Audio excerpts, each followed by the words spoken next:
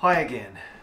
We're making a guitar, but in this session we're not going to be doing any woodwork at all. We're going to be doing metalwork because it's time for a truss rod.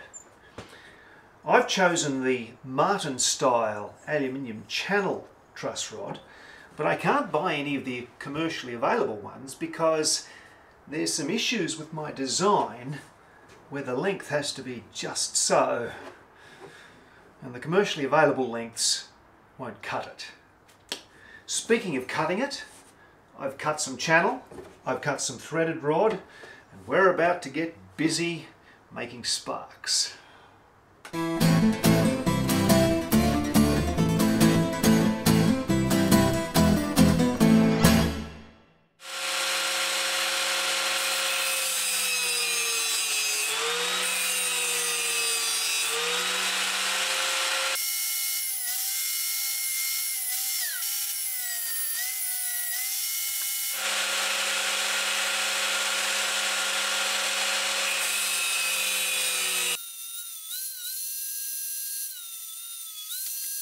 So I've just ground down a square nut so that we can insert it into the midpoint of the channel. This means that as we stretch the threaded rod, you can have something to push up and bow the channel. What we're going to do now is cut this barrel joiner nut to 15 mils and cut the shaft of this hex socket bolt to 7 mils. Okay, you can't see the sparks properly because I've got all the lights on. Very well, for this next segment I shall work in the dark for your viewing pleasure.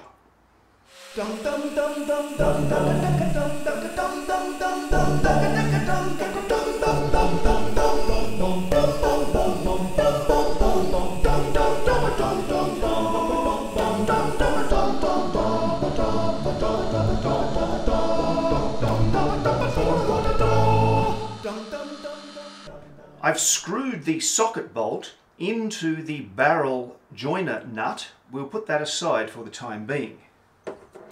I've also screwed our torque nut and our end nut onto our threaded rod, and I'm going to grind the torque nut square so that it can fit inside our aluminium channel.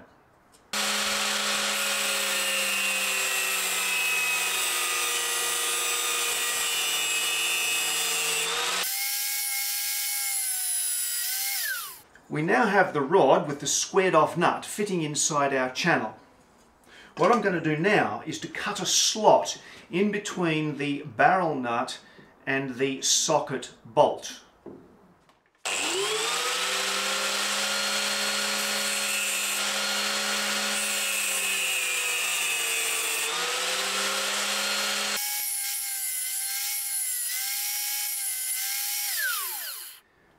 Now things get out of my comfort zone. We're going to need to put a bead of weld into that slot that we've just cut, and another to couple our torque nut to the threaded rod. We need to talk here for a moment about safety. Some of these items are plated in zinc. Zinc and welding produces fumes that it is very important that we don't breathe. I will be doing my welding outside, and I will be paying attention to the breeze, and as I mentioned earlier, I only need to place 2 beads.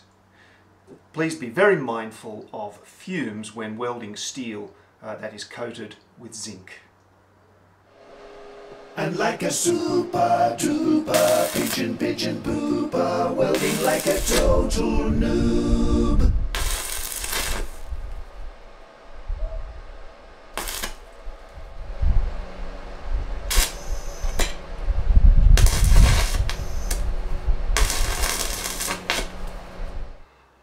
I apologise to any experienced welders, and I hope the counselling goes well for you. This is now too ugly to show in close up, but what we're going to do next is grind it clean, grind it pretty, and in the case of this one, grind it square again so that it fits inside the channel.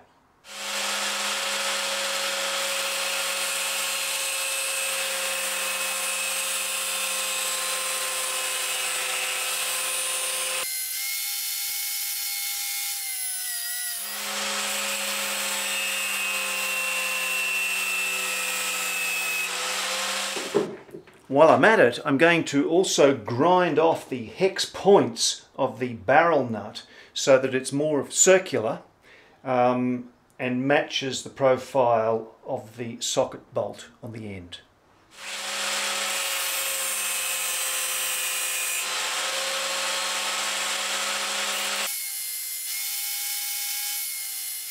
I'm finishing the job using my drill press as a poor man's lathe.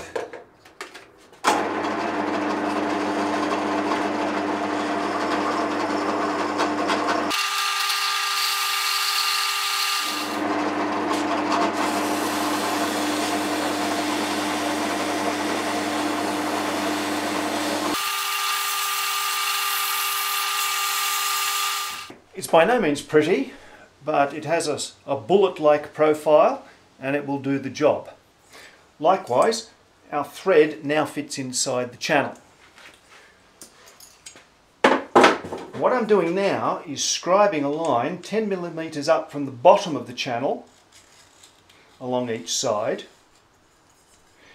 and I've also marked 2 slots 17 mils from each end, which I'm going to cut.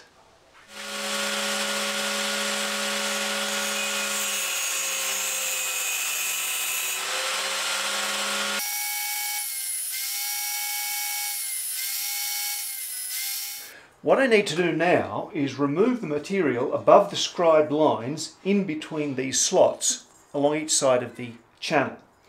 I'll be doing the bulk of that on my belt sander and then cleaning it up with a file.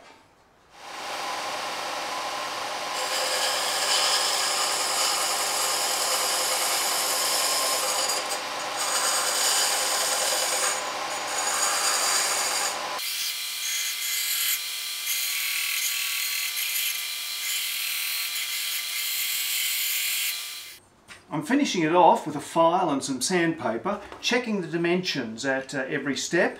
I want the shortened section of the channel to be 10 millimeters even up and down between these slots.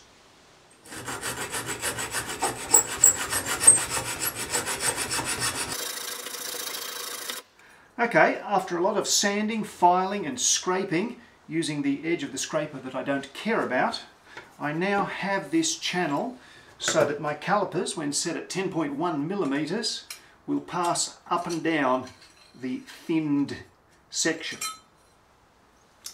Before we go on, I'm going to vacuum away all of the aluminium dust that I've just created.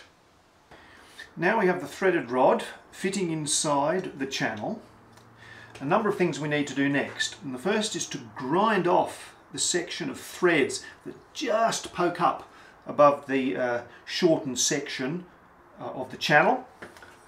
The next thing we need to do is to confirm that we have about just slightly less than 8 millimeters of useful thread inside the adjustment nut, and we need to make sure that our threaded rod, the end that the adjustment nut fits on, is not too long. Otherwise that's going to bottom out and we won't be able to adjust the truss rod.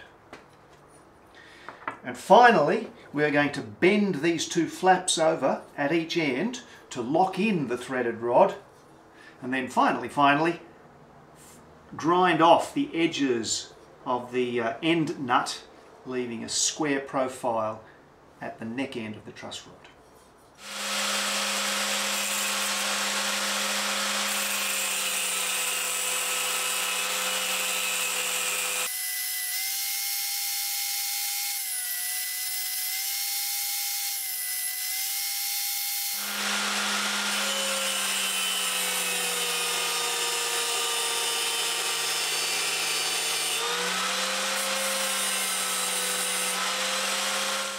I'm folding the corners in using the vise.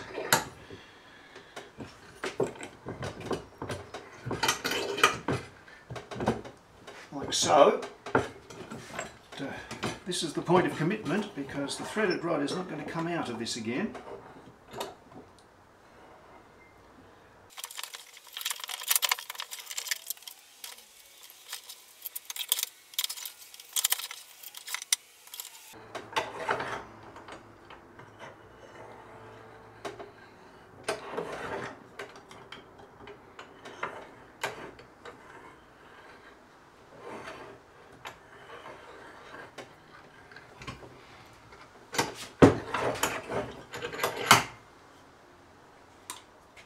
go, we've got a nice triangular section there and something slightly less there.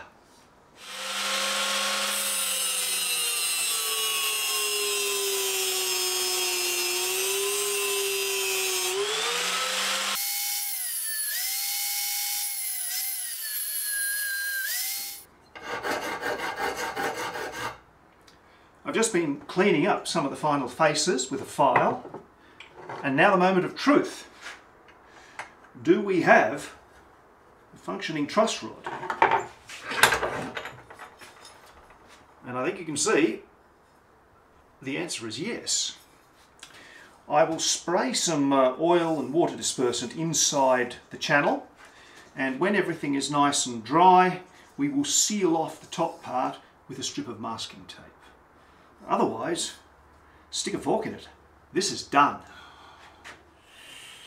Except for one thing.